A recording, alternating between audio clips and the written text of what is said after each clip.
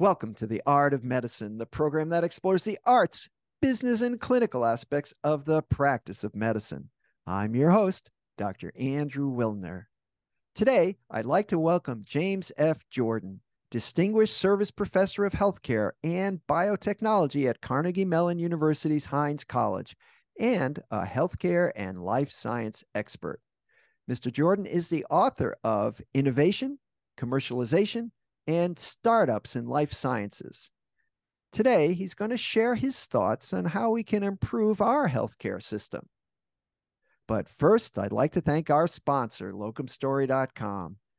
Maybe you're curious about locums and how it might fit into your career story, but do you know all the different reasons physicians choose locums and how it works for them? At locumstory.com, you can hear firsthand stories as diverse as physicians themselves. There's not one solution for everyone. The variety of opportunities might surprise you. Locum Story is an unbiased educational resource. It has tools that let you explore trends in your specialty and compare different locums agencies. There's even a simple quiz to see if locums is right for you. Do your own research at locumstory.com. It's easy.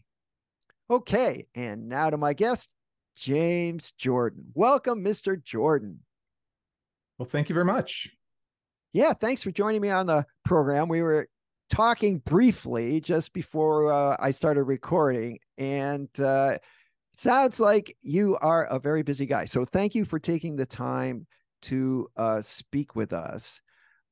So you are an expert in healthcare and life sciences.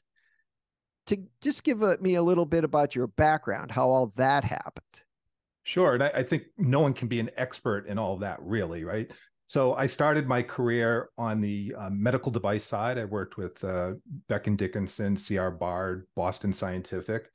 And then I did a couple of startups along the way, and I found myself at as vice president of marketing with Johnson & Johnson in the cardiology space. So I had that experience. And then I switched into sort of the biggest company nobody knows about. It's called McKesson. It's like a Fortune 5 at any given moment, or 10. And they distribute throughout the entire healthcare system: pharmaceutical, healthcare, information technology, medical, surgical supplies. And so there I started modeling all the business models, because the fact as a marketeer, you need to figure out how these products work in all these different verticals. And I ended up coming to Pittsburgh in 2005 to work with this nonprofit and for-profit venture capital fund focused on commercializing companies. And along the way, I felt like the baby boomers and healthcare reform was going to happen. But it just felt like it had to happen. And so I went down to Carnegie Mellon and I started talking about that. At the time, I felt the manufacturers were the tail that wagged the dog, which for the listeners that might not know, that means the smaller part is controlling the bigger. And I felt insurance and providers were going to be the future. And they offered me a job. And so we were talking earlier, I had this unbelievable faculty. So we had to get together on what the curriculum should be, and the faculty had to approve it. And so I started this website called healthcaredata.center, where I basically researched business models. And then I started teaching a course called Health Systems, which was really teaching the students when they came in all the business models of healthcare. And what I realized, it's the business model of healthcare that's vastly broken. And it ends up resulting in us having one of the highest cost systems in the world. And at any given year, we're ranked number 11 to 13 in our quality, which is just really abysmal. Yes. And how in the next 15 minutes, we're going to talk about how to fix it. One of the problems that I see, and that all physicians see, unless you work at a place like the Cleveland Clinic or the Mayo Clinic, where everything is sort of connected. I live in Memphis, and in Memphis, we have more, I don't know, must be close to a dozen separate hospitals, and none of them communicate with the other ones. And so, but patients go to all of them. Patients, oh, where'd you go? I went to St. Francis, and the time before that, I went to Methodist, and now I'm here at my hospital, Regional 1. We do not have an easy way to get the medical records. The patient's there, they're sick, and I'm sure there's some way of formally requesting them. But by the time it would ever happen, It's like, well, did they have a CT scan when they were at St. Francis 2 days ago? Well, I don't know. They don't remember. We don't have the results. So we repeat it. I mean, it's really so wasteful, and it's not good for the patient, because now the patient's going for a scan either they didn't need and they're paying for it, or somebody's paying for it. And instead of doing what we should be doing, which is the next step, we're back doing the first step. As you can see, it's so incredibly frustrating, but nobody seems to have an incentive to make sure that these things communicate. What are we So I doing think you've about nailed the word that? incentive. Incentive is perfect description of what's going on. So it's not a systems issue to the extent that you think. So historically, when electronic health records first came out, they certainly didn't connect, in 2008 as well as they do today for certain. And so at that point in time, I think the statement of connection and technology issue was there. But if you're the CEO of a hospital, there's something called a lifetime value of a patient, right?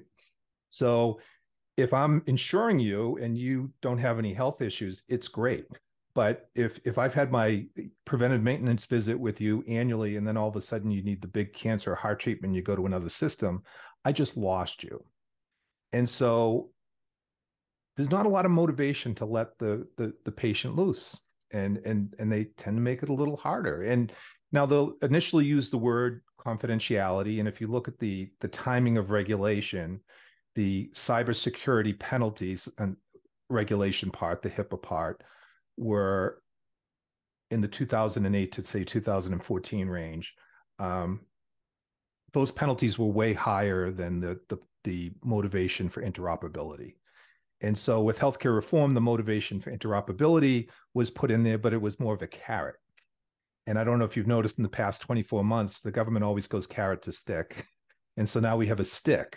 So people kind of put their toes on lines to say they're in compliance, but they really weren't meeting the full extension of the intention, because the real intention of the interoperability is, if you think of a donut and the hole in the donut is the 18% of our economy, the rest of the people are trying to take their skills and bring it into the system. And it's a good way for healthcare to keep them out. And so interoperability has two levels of concern. If you're a hospital administrator or CEO, it's do I lose my patient at the beginning? And then at some point, what money do I make today that maybe Amazon's going to pick up, or someone else? So we have this governmental balance of trying to motivate interoperability and cybersecurity against the motives, or, to your point, the incentives of what someone in a hospital system might have. So it's these three toggle points always being balanced to try to get some happy medium.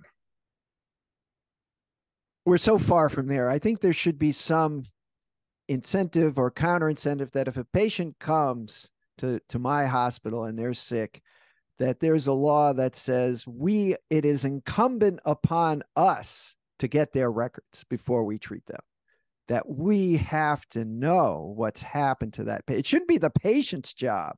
I find myself in clinic telling a patient, well, could you go to St. Francis and get a copy of your scan and bring it here?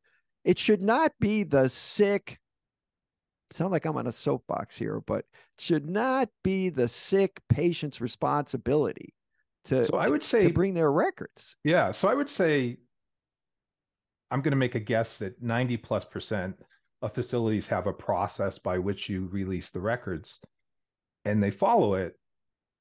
The question is the timing of it, right? The timing of you receiving that record is 2 weeks after you've had the appointment. I think that's where a lot of the patients go and try to perturb the system to get their records sooner. Right, which is useless. Yeah. So, if you get a test and, you need it now, you need this information now. If you get it all later, then it's like reading a historical, novel about the assassination of Abraham Lincoln. It's very important, but it's not helping you today.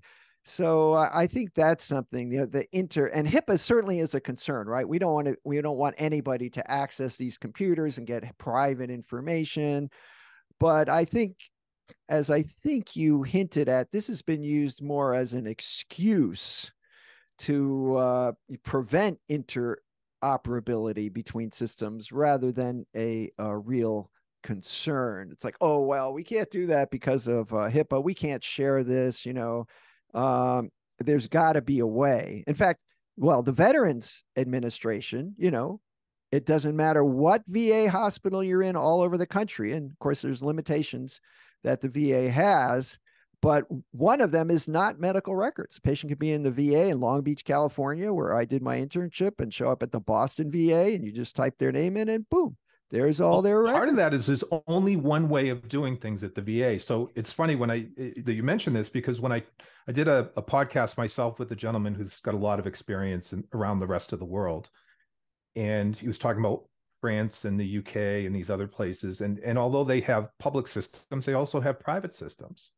However, they use the same infrastructure. And I did a podcast with a doctor in New Jersey the other day who told me he had 32 unique contracts with insurance companies that had different triggers and mechanisms for him to get reimbursed.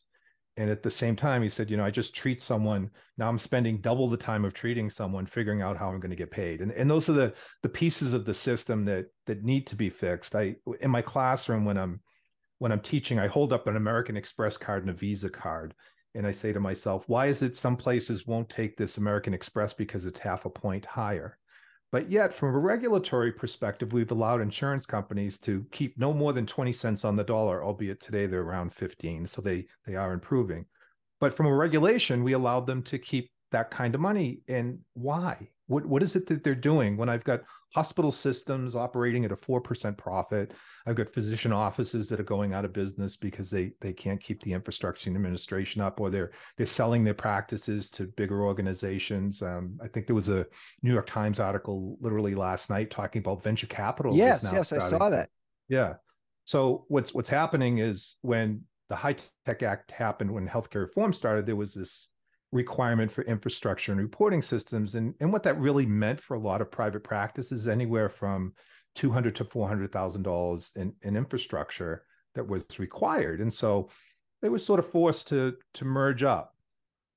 Now, because we've advanced cloud systems so much, I actually have talked to 2 doctors recently that have taken their practice out and gone back to private, which I can't say it's a statistical trend, but it really surprised me talking to them, like, oh, I can get all that in the cloud now. So I think, venture capitalists looking in and saying, okay, well, maybe there's a middle here. Maybe we have a lot of people that went inside thinking they were going to have a quality of life, or maybe get, they were incentivized a lot of times with bonuses that they never received, right? So they said, you haven't been making money over these years. Come on in, and we'll keep your salary where it's at, but we'll bring you back up to where you were with these bonuses. But then they start cross-charging all these things, and a lot of people aren't getting them, and so they're spinning back out. So I think venture capital is starting to say, okay, well, let's meet in the middle. We can fund you, and we can, take care of some of those issues. Do you have any fixes for us? How can we attack some of these problems and fix them? So I think the majority of the initial problems, it's going to be continuous improvement, of course, but inside the hospital, we're doing quality improvement things like augmented reality on spinal surgery and precision medicine and that kind of stuff. But truth be told, if you were to step back and look at the entire system, it's errors, duplications, and the amount of paperwork. And so everyone wants to talk about artificial intelligence doing all these cool things actually in the practice. And I think the first layer of reducing cost and your art of the medicine is appropriate, because what you want a physician to do is have information and spend his day being intuitive, right? So if you think about our statistics classes we took when we were in high school, it was the tale of the variance, right? Where all the unique things came up. And so why is it that an older seasoned physician sort of has some judgment calls and things that maybe a younger one wouldn't? It's because they saw the tale of that variance. So what you'd like to see is, let's take care of the administration stuff first. Second layer, come in and avail variance to physicians so that they can spend more time with their patients, which is really what they wanted to do. If you look at the American Medical Association did a survey last year about not only the pay, but the stress and actually the mental health issues that are going on with physicians. It's just staggering. And we also have a physician shortage coming.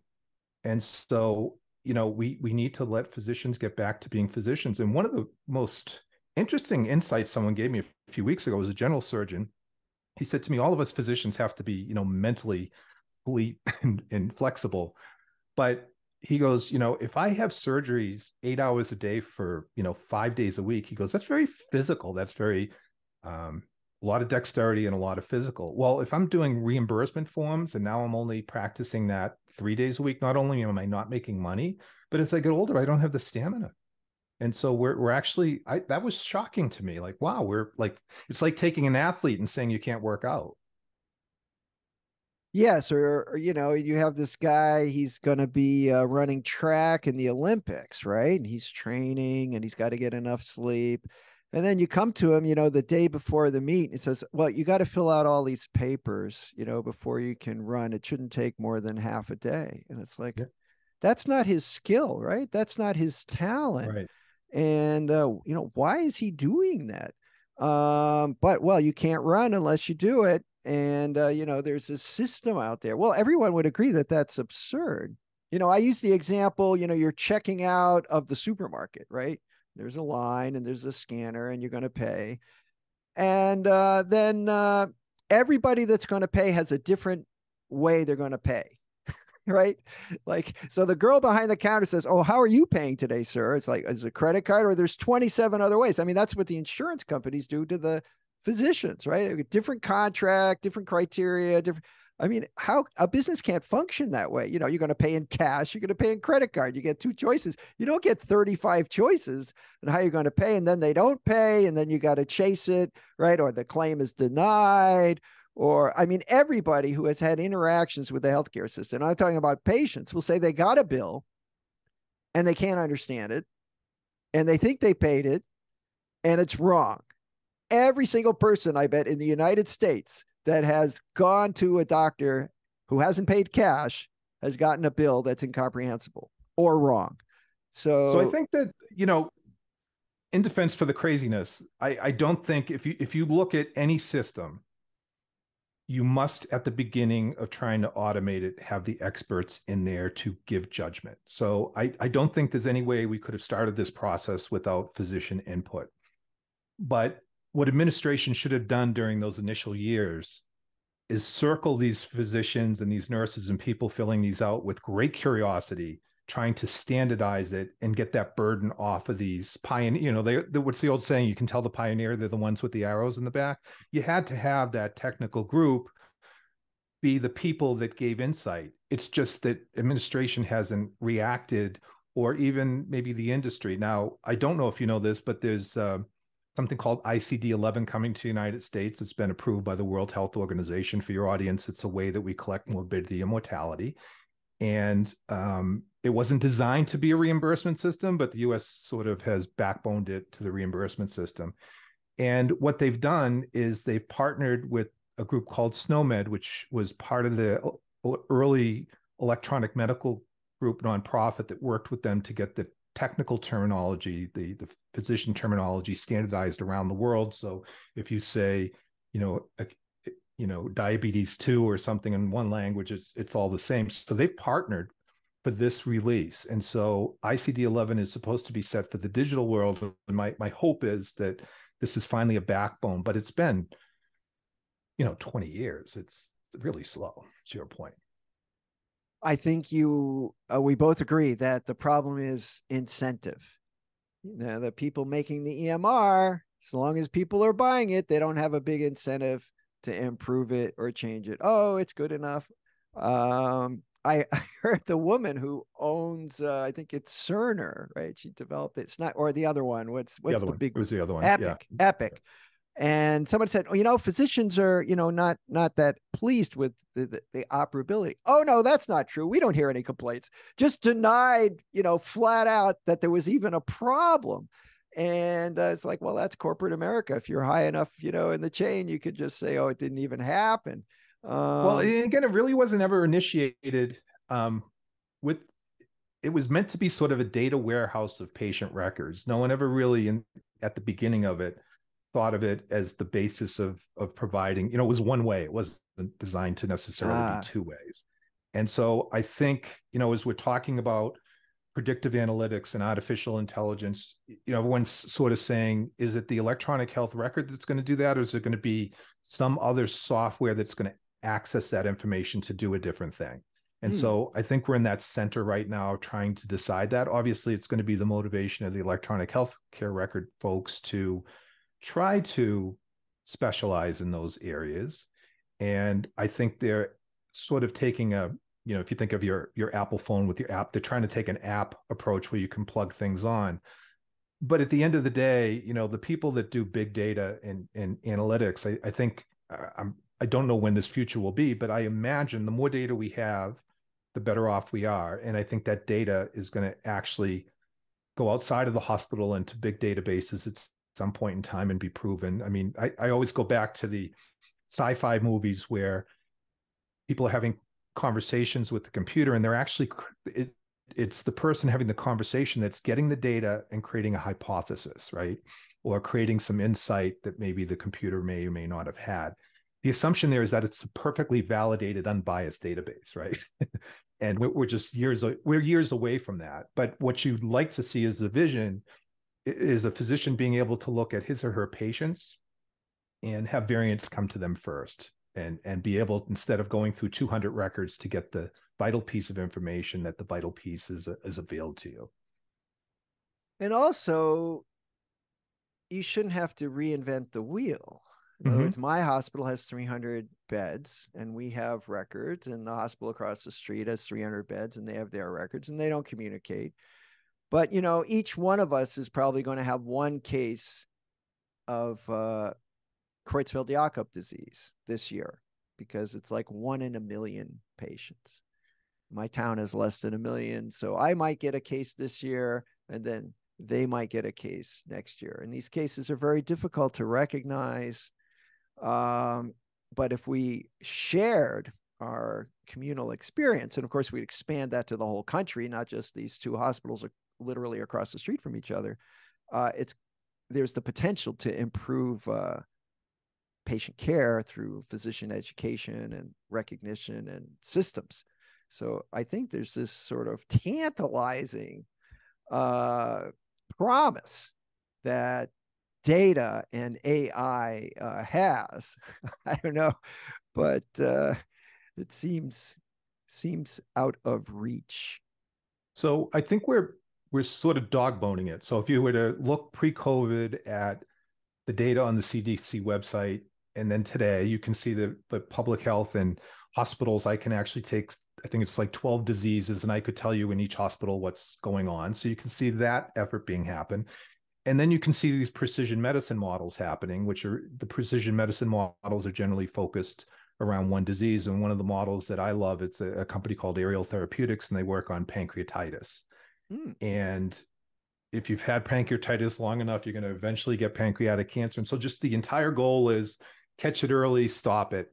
And so they have a model. And the challenge is they found that general practitioners may have had, 500 patients, of which maybe 2 or 3 have this. So I'm making this up to be extreme, but if I had something that looks like psoriasis and you had something that looked like psoriasis, if I was tagged under that system, it might be a more serious thing that I need to be attentive to. And how would a physician know that when they're, so hopefully we're going to take the vision that you just pressed, is taking that little mini precision medicine model and trying to kind of fill the distance between the CDC and, the individual models. And I think that's coming. It's just when. Okay. Well, I hope I'm around to see it. Now, that's the question, right? Now, before we wrap up, is there anything you'd like to add? No, I think we talked about a lot of things today. We mentioned previously that my academic website is called healthcaredata.center. And I also have a podcast, and my podcast is really around business models. So it's different than yours. So one week I'll talk about precision medicine, then I'll talk to nurses or home care. And that's at chalktalkgym.com. Chalk Talk Gym? Yes. That's the James. That's the James, yes.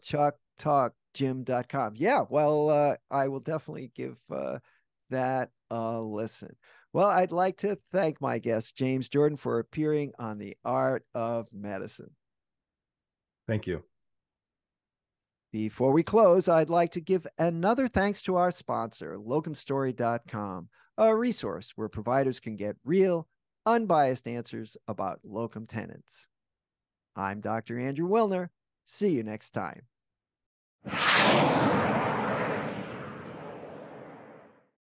This program is hosted, edited, and produced by Andrew Wilner, MD, FACP, FAAN.